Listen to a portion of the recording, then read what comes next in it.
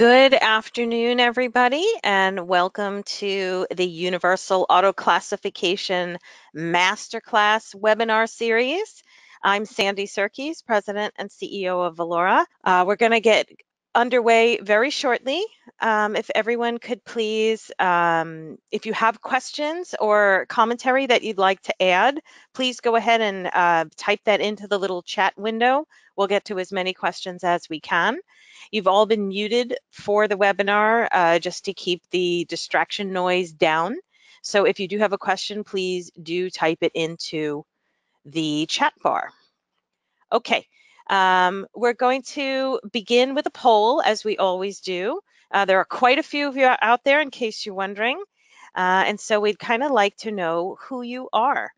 So please tell us where you come from, what your kind of organizational identity is. And again, I'll share the results with that just as soon as most of them come in. About half of you have voted already. All right, I'm going to go ahead and show you all that. So you can kind of see who's here. Pretty evenly split between corporate and law firm types, a handful of government agency and professional services, and even a few other. Welcome, everyone. I've got one more quick poll for you, and then we'll dive right in. So the next poll question, if you don't mind, is who are you? You gave us your organization. Now tell us what your role and responsibility is. And this helps me to kind of gear the conversation in the right direction. Not surprisingly, a lot of you are involved in records and information governance. Good, you're in the right place. But we welcome all comers here at Valora. All right, looks like nearly everybody's voted on that one too. So here's who you are. Kind of overwhelming this time with records and information governance, which is great because that's a big focus of today's webinar. So that's who everybody is. All right, we're going to dive right in now and begin the webinar. All right, today's webinar is about records retention and data lifecycle management. If you don't know me already, I'm virtually saying hello to you. I'm the one speaking to you now. I go by Sandy, and I am one of the original founders and the president and CEO of Valora Technologies. I've met many of you in my travels all over the country. There are going to be many more in the coming weeks, so please do reach out and say hello. We have a lot to cover today. We're tackling a very near and dear topic to, I think, probably everybody's heart on this webinar today. We're going to be talking about records retention in general, and data lifecycle management. Specifically, of course, because it's me and it's Valora, we're going to be talking about auto classification as a primary driver and framework for those items. As I said earlier, this is a master class, so we're going to make certain assumptions about what you know already. I will give brief introductions to topics in case you are a newbie, but this is generally geared at a more sophisticated, more kind of intermediate or master level person.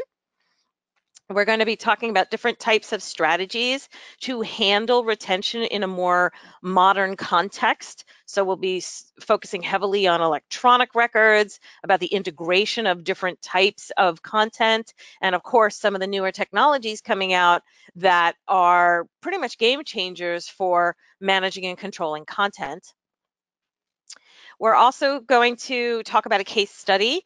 We're going to have someone from that case study join us in a future webinar down the line, but I'll give you a little taste of it today to explain how clients are implementing solutions that utilize auto classification and really changing the game inside their companies. And then we're going to give you some tools to kind of critically evaluate what's the circumstance in your organization. Can it be better? How can you make that happen?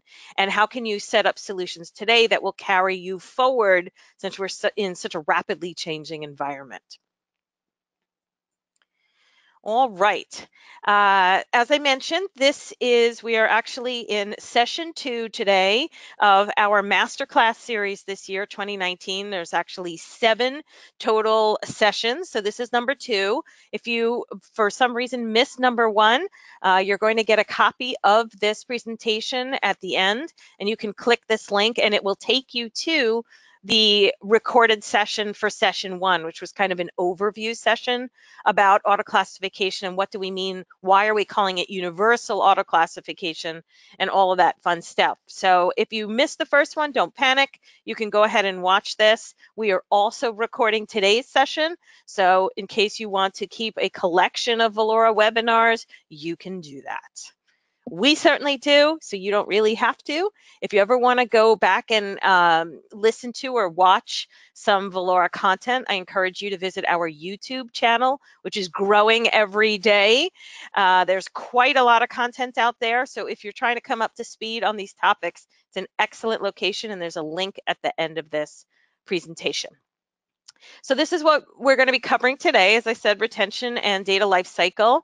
Not surprisingly, we're going to evolve into legal hold next time. I will be talking a little bit about it today. And then as we progress on through the series, these are the other topics. And then at the end, we're going to be bringing back everybody who participated for kind of a super master class, a master class in December. So hope to see you all at all of them. Feel free to bring your friends. This is free of charge. So we welcome everybody. All right, let's dive in. So most of you probably know what auto classification is, but for the one shy person who's out there and says, what are you talking about? I'm going to just give a brief overview because today's topics, retention and life cycle, are going to be discussed in the context of auto classification. And you'll hear me use these terms over and over throughout the session. So auto classification is a technology that encompasses 2 major pieces: a metadata piece, in other words, analysis about content, meta meaning about, metadata, data about data. You can think of that in terms of attributes about a file or a record. And then rules, you can think about that as kind of a set of actions. So you can kind of think about metadata telling you what is this content, and rules telling you what should I do with it. You can kind of hear those retention overtones already, right? It's helpful to know how you're going to treat something if you know what it is. And so that's what the 2 pieces are. What is it, and what do I do about it?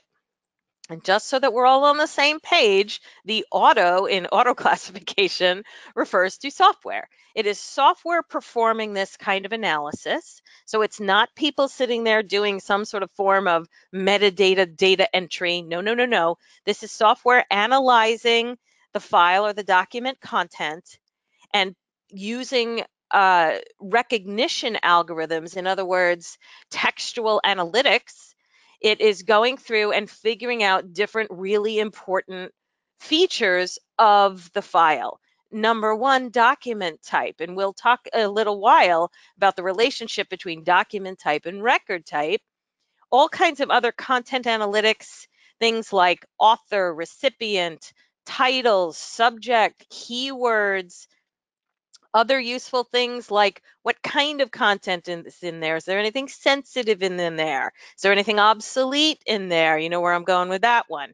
And so on and so forth. So those recognition algorithms are contained inside the software, and they are also configurable, which allows for a lot of flexibility. Ultimately, auto classification is a task that kind of happens in the middle of activities. We're going to talk about that more later, so I won't spend too much time, but really it's between where the content lives and how it's going to be used. I will be referring from time to time to Valora's software product called Powerhouse, because obviously that's the product I know best, and it very much defines my understanding of auto classification. If you ask me about other solutions, I'll do my best to answer, but I'm really not an expert in those, and I am certainly an expert in Powerhouse. If you're lost already, that's okay. We still love you, but you might want to check out our webinar series from last year, which was a 5-part webinar series um, with Julie Colgan from Epic and me kind of hosting a sort of fireside chat on what is auto classification, how does it work, what's important, what's not, how do you use it. So if you're looking for your auto classification basics, you want to check out this series. If you already know what that is, stay tuned because here we go. All right. It's important to know when we get into a discussion about retention and lifecycle management, it's important to know how auto classification works. And I know I cover this on every webinar, but there's always somebody who's new, so I'm going to go through it quickly. Basically, what Powerhouse does is either take data in, ingesting, or looking at data where it lives, what we call processing in place, so leaving the files where they are. And one way or another, it's going to get to a text rendition of that content. So if it's a native electronic file, an ESI, it's going to extract text and utilize a text rendition of the file. If it's a scanned image, it's going to use OCR. And then you can get fancy. If it's something like an audio or a video file, we actually have speech to text algorithms that take that sound and make text out of it. And so you have to get to text one way or another to do content analytics. So that is what happens at this step. From there, once we have kind of a text rendition, then lots of things open up. And that is the process that we call tagging. Remember we said rich metadata? That's this step where essentially the software is going to parse that text and figure out all kinds of attributes about each and every file or record. And it's going to go ahead and make a database record about each piece of content where it's storing the attributes of that file. You can almost think of it almost like a blood test where it is keeping track of every single piece of information, that metadata about the data.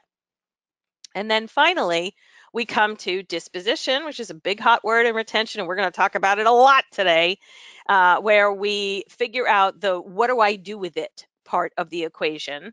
And that's where we use both the fielded data and the content itself to go ahead and provide disposition. In other words, what should I do with this file? Should I keep it? Should I toss it? Should I quarantine it? Should I lock it down? There's lots and lots of different things that can happen with content. And so we're going to have a whole discussion on disposition. All right. I'm just going to stop for a moment and bring up my little tool here and see if there are any questions so far. Looks like no. I will keep going. Okay. Okay.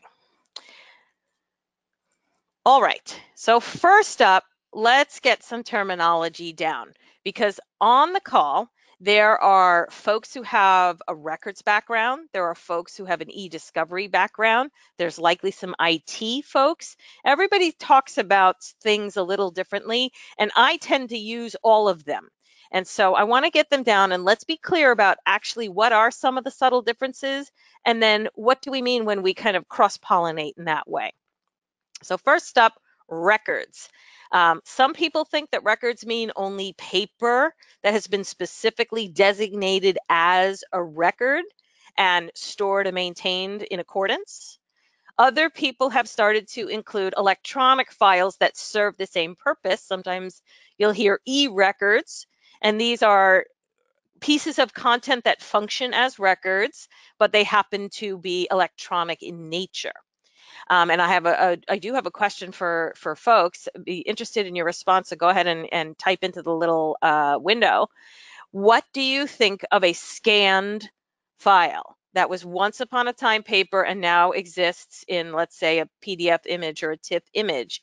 Is that considered an e-record or not? I ask a lot of people that and I get widely varying answers, so feel free to weigh in and I'll kind of look those over and see which way we're trending as a group. I didn't think to make it a poll.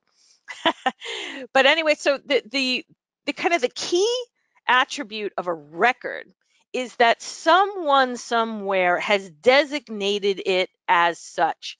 It almost like kind of crowned that content, thou shalt be a record. And so it has special rights and privileges and access and things like that. But somebody has gone through that step of crowning that file a record. That's one of the fundamental differences there.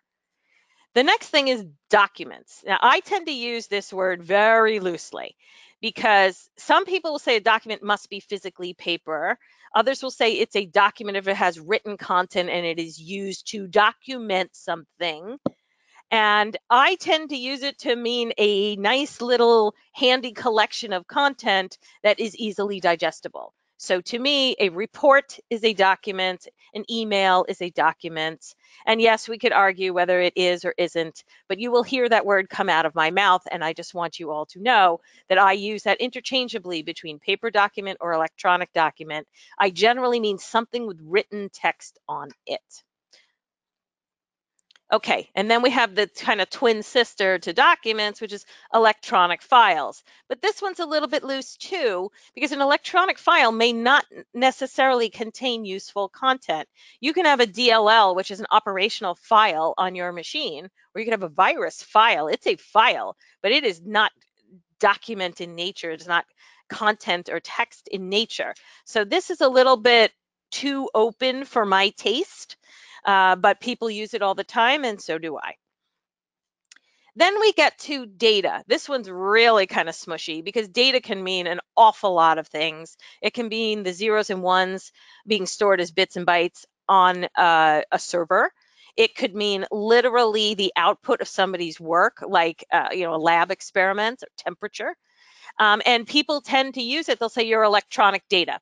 And what they mean is your electronic content. So, of course, that's the last one. And the fundamental difference really between data and content is that content has an eye towards text. That's why it's called often content analytics. You do hear data analytics as well, but that's a broader field, and it can literally mean analyzing data like a stock ticker that really isn't too heavily content oriented. Suffice to say, all of these come out of all of our mouths all the time, and the only one with a special jewel in its crown sort of seems to be records, and I will argue that that is falling away as well, and that these have become interchangeable terms. Now, I'm certainly going to interchange them today, and this has major ramifications if your job has something in the title like records manager or records retention, because what's starting to happen is a slippery slope into the rest of it. In fact, the more we kind of find ourselves in the keep everything world, and I know nobody on this call would ever recommend that as a policy, and yet we're all living in it all the time, I would argue that these definitions are starting to become one and the same. And that is going to inform a lot of the conversation going forward from this point. I'm just going to briefly look at what you guys said.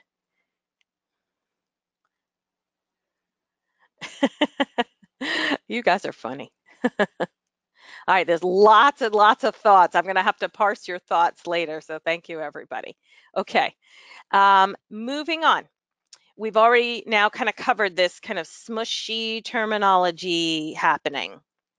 The next thing that you might ask yourself is, of course, well, who's talking and whose point of view? What a records manager might deem as a record might be very, very different than, say, what someone in legal thinks is permanent record or system of record.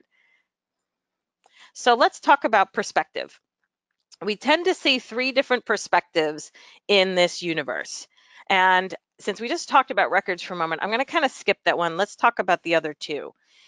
Somebody sitting in the perspective of legal is basically kind of, if it exists, it's discoverable. That is how that group or that person is going to think about content in general. And so on the one hand, they're very aligned with records who are looking to only keep that which is valuable. On the other hand, legal talks out of both sides of its mouth, doesn't it? They really don't like the fact that everything is discoverable and available, and yet they tell everyone, don't throw anything out ever, just put it all under legal hold. And so legal is kind of sending its own mixed message, but it's also conflicting a little bit with what is happening in records. So legal kind of views the world as, if it exists, it's my responsibility. And what they mean is, it's my risk responsibility. So if any of that content, if any of those files in existence might cause an area of risk for the company, then it's my responsibility. That exposure is my responsibility. And in that sense, they're somewhat aligned with IT. IT also takes responsibility, but not legal responsibility. They take sort of management responsibility. And so legal's kind of corollary statement is, well, if it's out there, it's my problem. I have to manage it. And so legal has to make sure that that content exists, is functional, gets upgraded, doesn't get corrupted, nobody can steal it, and so on and so forth. But both of them are aligned in this sense of, if it exists, I have to own it in one way or another. That's not necessarily the case in records, or at least it hasn't been historically. And I would argue it's becoming more and more so. One, because legal and IT need to share that burden, and records is kind of the one with the clue. Um, and two, because the notion of, well, everyone will just designate what's a record and that's all I have to manage, that's kind of going out the window as well, because the task of determining records is too overwhelming. And we're going to talk about that, about how do you get around the fact that there's more data being born every minute than there are humans on the planet. This notion of, oh, well, somebody somewhere will just designate records, that's got to go. It's impossible. It's impossible to keep up. So this is a little bit of the kind of cross purposes and mixed messages that are coming out to, of course, the employee in the organization who hears from all parties. All right, let me just see if there's an actual question. Lots of commentary.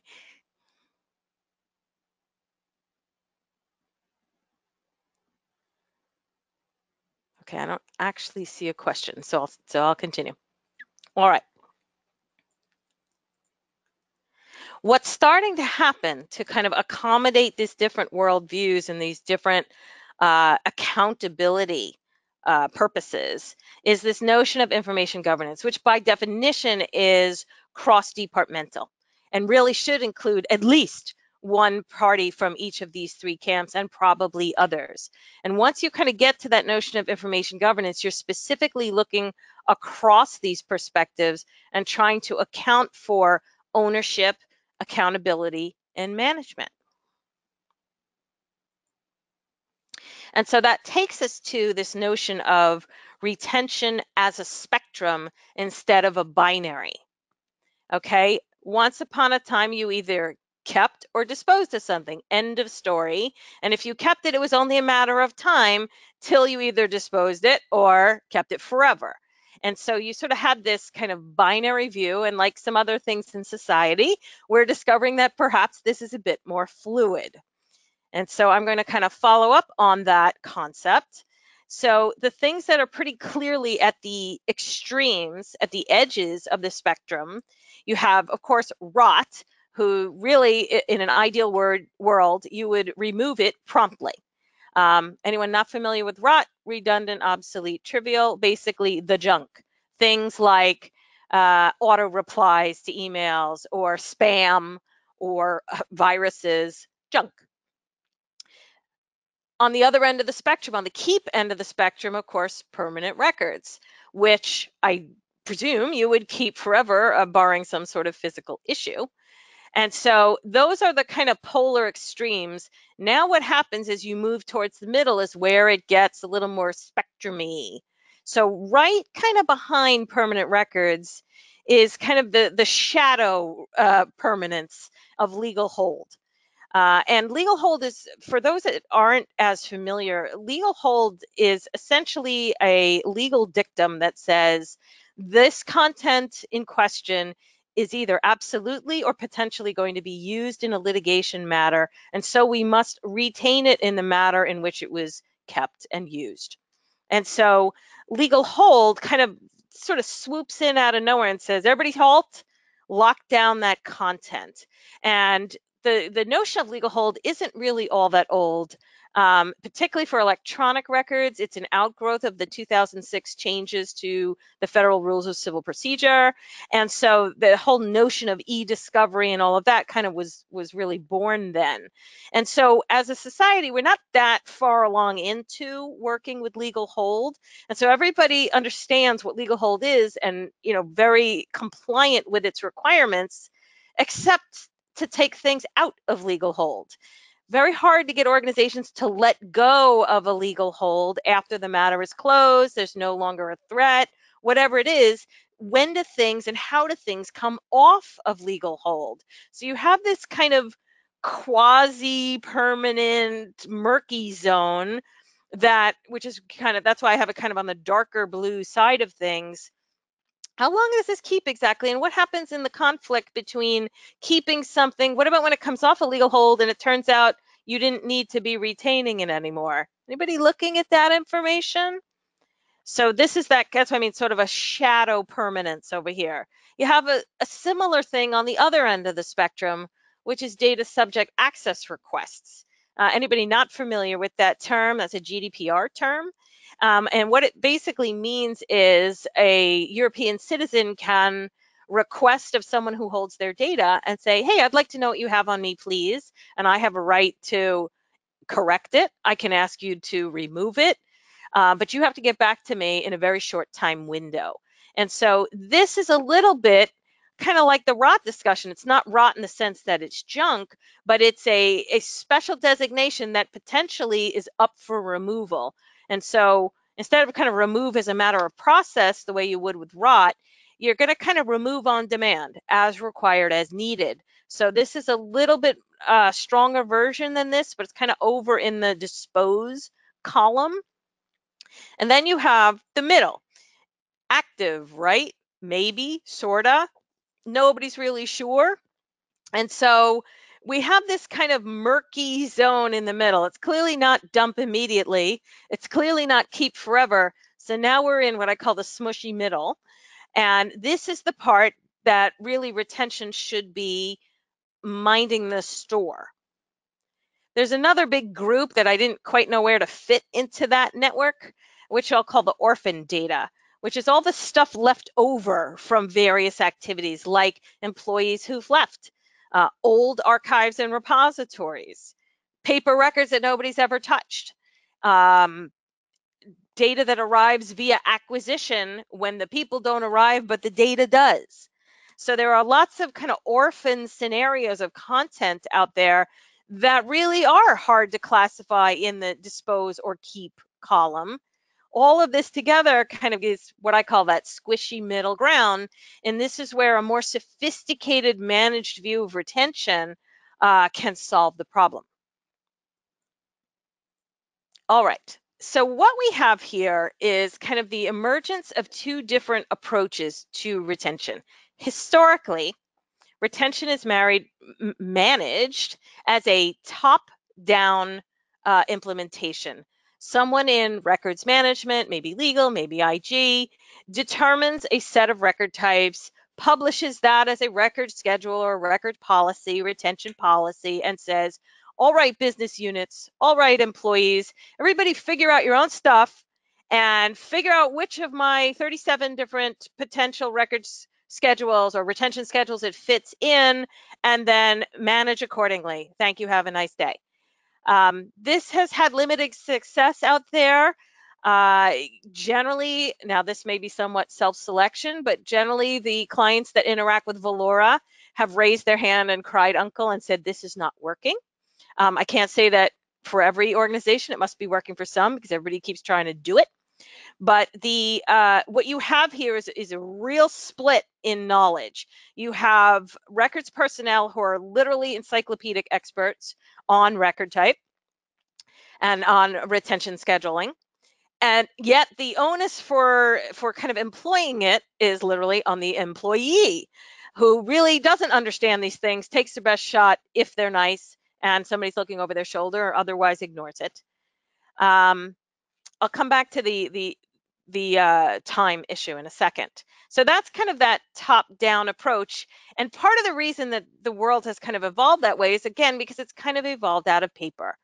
And this notion of saying, well, we'll just make broad buckets, and either we'll make the buckets broad enough or we'll add a couple more and we'll attempt to educate everybody. Or maybe we'll kind of say, well, this department only needs those 6 schedules and that department only needs those 10 schedules, and we'll try to force it down onto them. It reminds me of my mom trying to shove me into clothes that didn't fit me and say, yeah, it's fine, go to school, wear it. It feels a little like that. The other approach is to go bottom up. In other words, to start from the content itself and to understand, not as humans, but as machinery, to understand what that content is and have that inform the decisioning around retention, and to have retention structures that are aware of content specifically, not necessarily by humans telling it, but by parsing and auto classification technologies. So the difference really between these two approaches is that one assumes that the record type is kind of the dominating point of view, and the second one, the bottom up, assumes that the documents, the files themselves, are the dominating point of view. And what you gain from this second approach is a centralization of expertise, so that your subject matter experts are also the ones enacting the status. Now, you may go out to the business units and say, are you okay with this? Do you want to approve it? This, we've done it preliminarily. However you want to kind of hedge, that's fine. But really the onus is on the centralized information governance team to utilize the benefit of that content analysis to tie it into the record types with a set of hierarchical rules, and then have that be the kind of guiding force rather than the individual employees. So that's really what the change is. And this, of course, is made possible by auto classification. Now I'll return to this notion of time. Up here in the kind of more simplified but simplistic also approach, another thing that we hear is that content tends to be managed by time and time only. So what do I mean by that? A good example, and I've heard many variations on this theme, tends to be around email. So our email is automatically deleted after 90 days. Our email is automatically deleted after a year. Anything that's like that, that's just pure kind of machete based on time. So you could have the world's most important document, and I don't care, day 91, out it goes. That's what I mean by managed by time. Typically non-records. Records are going to have their own management. You guys know that. Over in this universe, you have a notion of value. How do you get to the value of a document? Well, you have to understand its content, and then you also have to understand its context. And we talked about that a lot last time, so I won't go into it, but basically understand what that file contains and certain types of relevance to different business operations. And then you can look at that, you can look at value over time instead of just a pure time basis. So I'm going to kind of show you an example of that. So here are 2 different emails. One I received and one I wrote. Obviously, this one is good old spam, and despite however many 100 million spam filters I put in, this thing still got through. And this is a perfectly legit, straightforward email that actually, if you read it, it talks about a business transaction. So this is spam, and this is pretty important content. If you're managing email, to say, well, it's purely time-based, then day 91, out they both go. Does that make sense? I mean, I would argue to you that this one should be deleted immediately. And for whatever reason, it missed the spam filter. Okay, fine. Spammers get more and more clever. It's just an arms race between the spam filter and the spammer.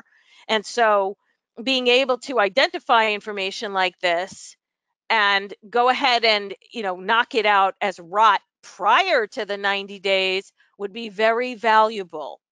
Similarly, looking at this content and recognizing, oh my God, there's a signed contract in there. That is pretty important stuff for sure.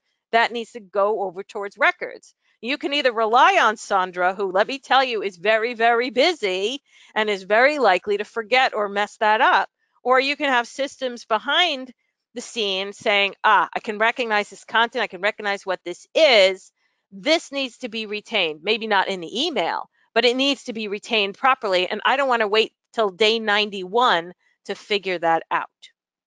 So that's my argument about purely time-based versus value-based.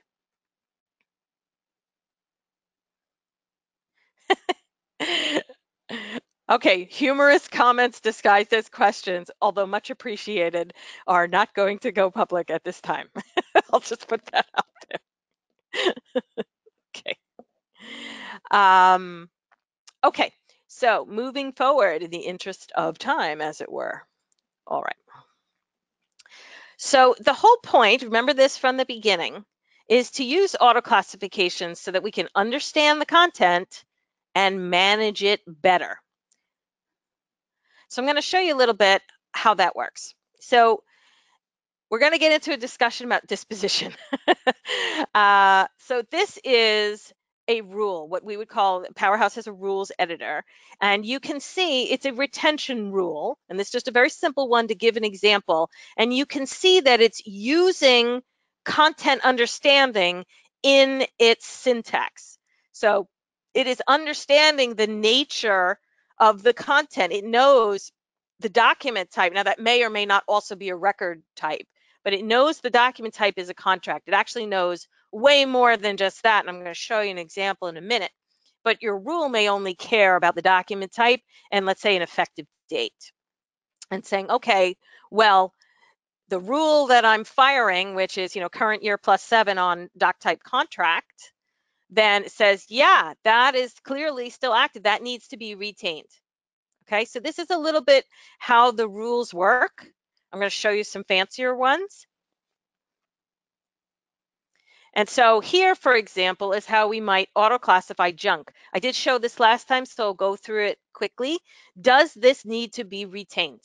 And again, not relying on a person or a spam filter to determine that this should not be retained, but using a pretty intelligent system underneath that's doing a whole bunch of other stuff to also identify rot and therefore not retain it. Rot is just another way of saying do not retain.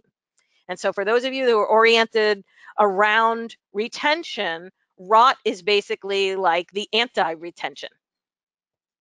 So here's how you find it. We analyze the text. We realize that 5 of the 7 words on this page are on a watch list for rot. And of course, you can fill it up with whatever you like. Mazel tov, happy birthday, it's a boy. You can do a date calculation between the date, the content date.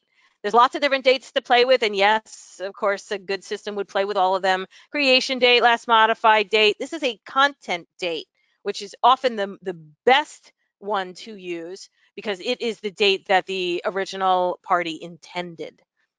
That becomes incredibly important in things like contracts or approvals or things that have multiple dates that have legal events kicking off of them.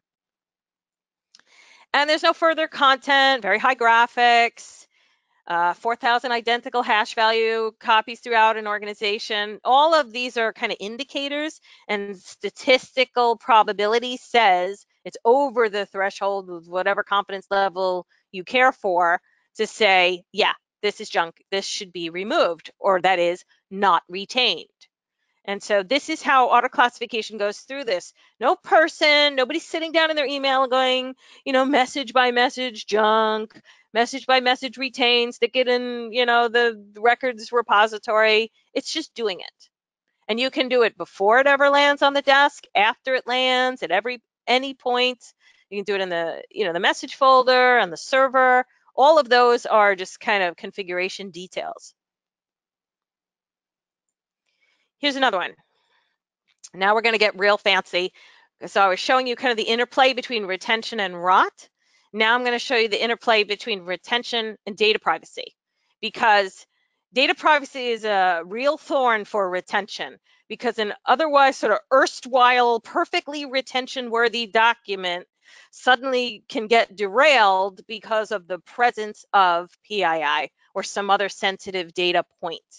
Or because somebody, let's say you have a European citizen, because they've asked you to, period. And so now you have these kind of incursions into standard retention. So here's an example. It's clear PII in this document. This is what we call warning sign PII. So again, you wonks know this. Because there's a personal name on a mortgage loan application that also lists an address, you can infer that that address belongs to these people, and therefore this becomes PII. One of my favorite gnarly examples. And so once you get to that classification, yeah, there's active PII in this. And now you get to, okay, it's not so much a question of retention, yes, no, or retention, how long. Those are all important, but it's also retention in what manner. So maybe this needs to be retained. I'm sure a bank would tell you it must be retained.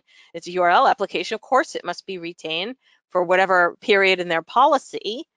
But how does it need to be retained? Does this need to be locked down? I would argue yes. There's quite a bit of sensitive information in here. I'm sure that their policies, if the retention policy doesn't indicate it, there'd be some other compliance policy about handling of personal information. And this is where retention and privacy need to get on the same page. So now you have retention rules based on content analysis.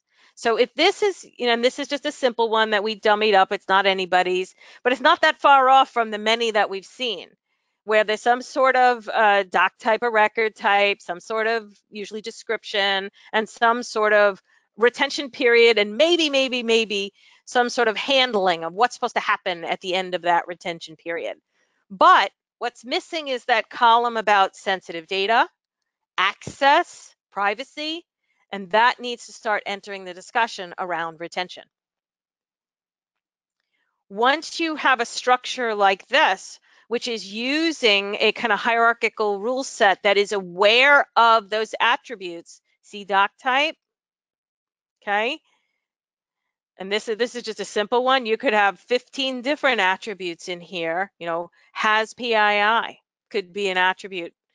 And again, that's all coming from that attribute, that metadata creation part that was sort of part A. This is part B. You having the rules utilize that information to make classification designations.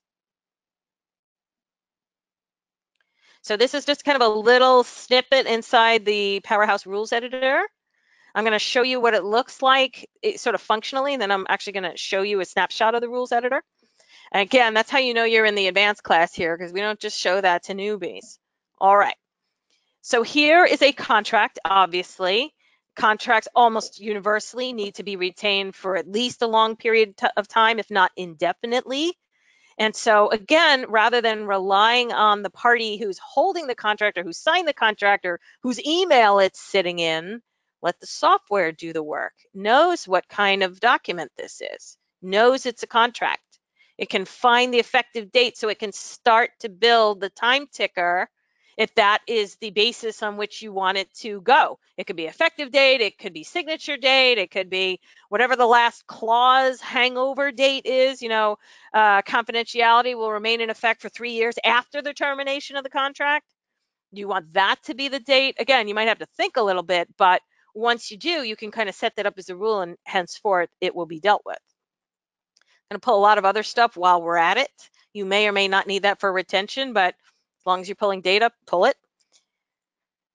And so what you kind of come down to is you can map this doc type to a record type. You can map it to a retention schedule. And I already kind of say, is it 7 years or is it more complicated? Which date exactly? And you can also dictate what this stands for, obsolescence handling. So what is it that should happen when it hits that date? We're going to talk in a minute about the difference between date and handling, but in this case, it should be deleted at that time. All right, moving on. Now that you've seen kind of what happens, let's take a look at the rules editor. So this is an extremely old screenshot of the Powerhouse Rules Editor to give you a feel of how it works. Generally, we don't expect clients to kind of be experts and to get in here and do this kind of thing, but increasingly so, people want to learn this. And so we are actually putting together Valora University so people can come and get certified. And then they too can do all kinds of fancy management of rules so that you can run retention as you see fit, utilizing all these levers and controls based around content analysis. I am not a rules editor expert. At some point, we'll probably do a webinar or tutorial on that. Of course, I invite you all to come, but I did want to give you a little bit of a sneak preview of what goes on kind of behind the scenes. And so now we're going to get into disposition. I looked at probably, I don't know, 35, 40 different workflows of how people provide disposition on records in preparation for this webinar. And what I found was a very strange use of the word disposition, because what I kept seeing was people using disposition to mean the act of disposal. And that is not quite true. Disposition, these are the definitions straight off of Merriam-Webster and Google, are far more realistic in general, and I think in a records capacity, which is the tendency of something to act a certain way, its disposition, or the relation to other things that determine how that thing will act or be treated. And so that is precisely the definition that we should be using in a retention capacity. In other words, the disposition of a file or a record or a document should be based on lots of topics. It's what type of document is it? How sensitive is it? Who should have access to that? Is it useful? When's the last time anybody touched it? Should they be, did they not touch it because they're not aware of it? Should it be promoted or demoted or sequestered? There are a lot of different topics that go into a true disposition of content, far beyond dispose it or don't dispose it. If you think of it instead of disposal, if you think of it as treatment, one of which might be throwing it away defensively, but there are many others that are also involved in the treatment, and it may not necessarily have disposition only at the end of life. It may have disposition throughout its life, starting at its birth, changing when different things happen in the organization. For example, new regulation comes out, or somebody requests the removal of that content. That is a disposition moment, an event that's going to affect the disposition kind of marking of that content. And so I would suggest that disposition should mean the act of assessing the appropriate status of that content given a variety of contextual, legal, and business concerns. And so if that is a definition that you subscribe to as well, then what if we could get to that disposition, we're calling a true disposition now, sooner and repeatedly? In other words, a refresh, a reevaluation, or a confirmation, if you like, of the disposition of that content on a regular evergreen basis, because the content can change and certainly the world can change. So that takes us to separating the two components of disposition. The date, meaning the obsolescence date, and the handling, meaning what happens at that time. So obsolescence date, sometimes people will call it a retention date. I like to call it an obsolescence date because that's when it no longer meets the criteria to be retained, but it may have other criteria. And so, like how it is handled in its treatment. And so that, of course, is the second part of the discussion. How should this be handled? And again, if you know what your content is at the outset, either it already exists and you've analyzed it, or you're analyzing it at its birth, the minute someone hits save or send or auto save, and you can figure out what that file is, what that document is, you can automatically put, even if it's presumptive, you can automatically give it all kinds of designations, including obsolescence, potentially before they've even sent it, if you want to intercept the email feed. So when when Powerhouse analyzes content, it's actually tracking both of these separately so that you can build rules or build reporting, which is really just another format. It's sort of rules put onto paper, so that you can report on things like how much is out of date, or what different types of handling will I need when this material comes up to its obsolescence point. And that takes you to this notion of ongoing perpetual disposition.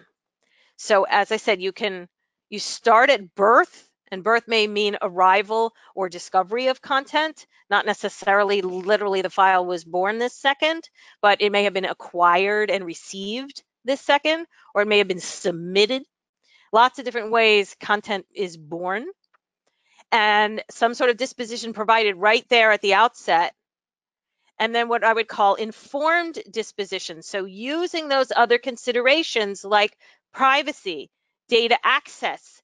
We only talk lightly about legal hold because that's our webinar next time, but kind of who's on top, legal hold or retention, and what happens when that flips. And then a refresh, this notion of refreshing that status on a regular basis.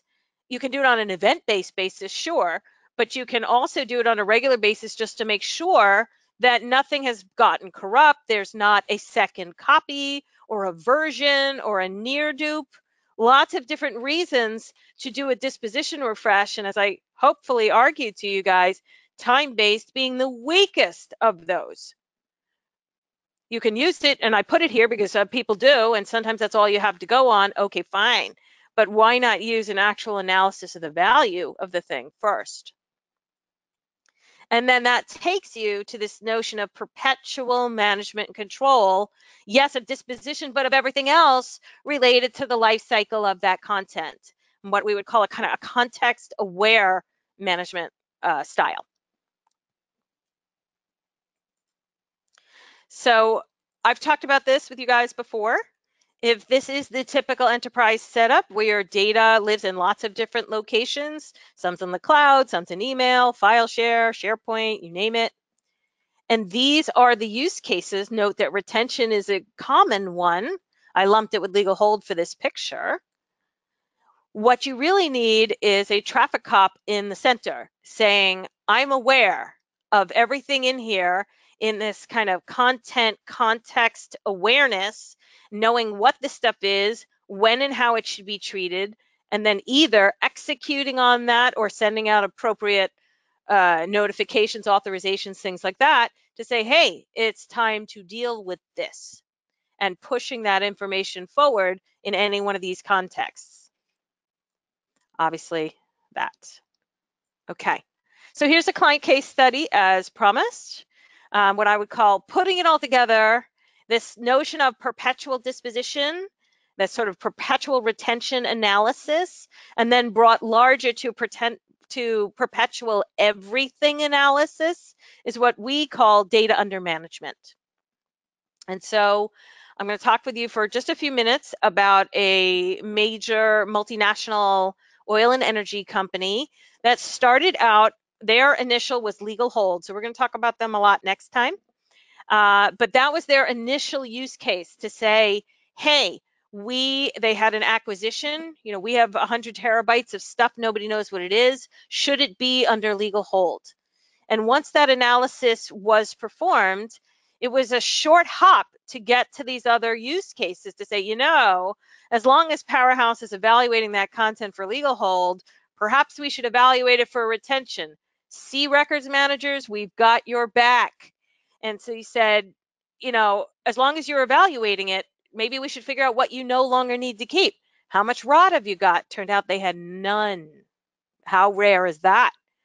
They had no rot, but 100 terabytes, it's millions and millions and millions of files, all technically subject to retention the minute it was acquired. And so getting that discipline into the legal department, to folks that are oriented around litigation and legal hold, not everything in there, of course, needed to be under legal hold. What about that squishy middle? It wasn't rot. It wasn't under legal hold. What do? And so what do is put it under proper retention management. And that really opened the door to all these other capabilities that auto classification kind of naturally brings you anyway, for them to create proper data under management, which is what they now have. For those who are curious, that was quite a lot of data, and so that was a Powerhouse Tier 5, a Black Hat Tier 2, which is a 10-user Black Hat, and initially running at Valora, now on its way into the Azure cloud to run forevermore. So I'm hoping to have this client join me next time, if all works out, and I'll let her speak in her own words instead of mine. So ultimately, we're getting to, and this is the point of the universal auto classification, to use auto classification to drive all of these discussions at once, not just retention, although that's certainly a goodie to begin with, because everything ultimately needs to be responsive to that. So retention is a good a place to start as any, and having this notion of fully classified data under perpetual disposition with regular reporting and fully integrated into everything else. That's data under management and the whole point of this webinar series. And finally, I think I've alluded to this already, we focused today on retention. But you can see the kind of crossbreeding that goes on. The easiest crossbreeding for records and for retention is definitely legal hold and rot analysis. So if you're looking to find buddies or add to your chorus of people saying, yes, yes, we need to do this, that is probably the closest place that you're going to find them, potentially also data privacy.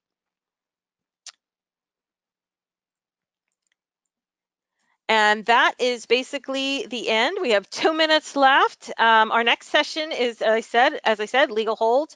You can click right here to register when we send this out to you, or you can go to the website and do the same. I'll see if there are any questions. I'm happy to answer if there are. And I will hang out for a few minutes after if people want to chat. I love all your comments. Thank you so much. And here's one question. Does data need to be pre-processed before any analysis can be done?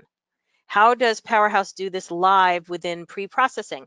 That's a great question, and the answer is not really. The kind of pre-processing that it does it anyway, but things that might kind of fall under a pre-processed banner would be unpacking things like PSTs or zip files, obviously virus detection, denisting, deduping. All the discovery folks know all those terms, but basically it's whatever has to happen to be able to get at that text, the content of the file.